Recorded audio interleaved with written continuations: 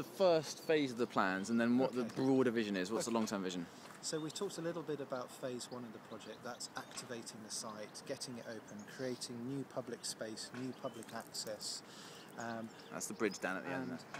And the bridge down there, and creating the footpath that leads all the way along the lower river.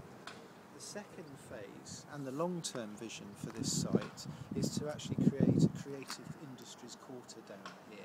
And we want to do quite a few radical things. We want to create a place where creative individuals can actually live and work and stay down here and become active, if they're not already, become active members of the wider community.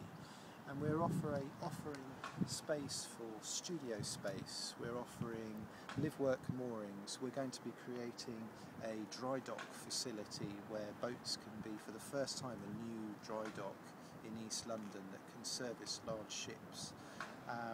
We're going to create an artists in residence suite where visiting artists can actually come, live and work for a sort of 3-month period, work with local schools, local galleries and exhibitions, and create work here.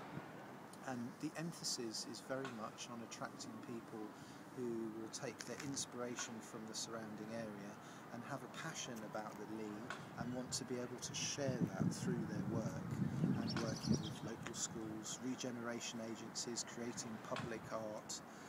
And this is for the long term.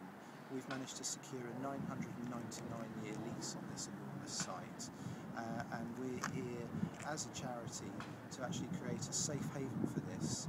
So long beyond the gentrification and the amazing improvements that are going to happen here, people will actually be able to stay here for the long time, and that sense of stability means that investment, personal investment in the surroundings and the local community can properly flourish.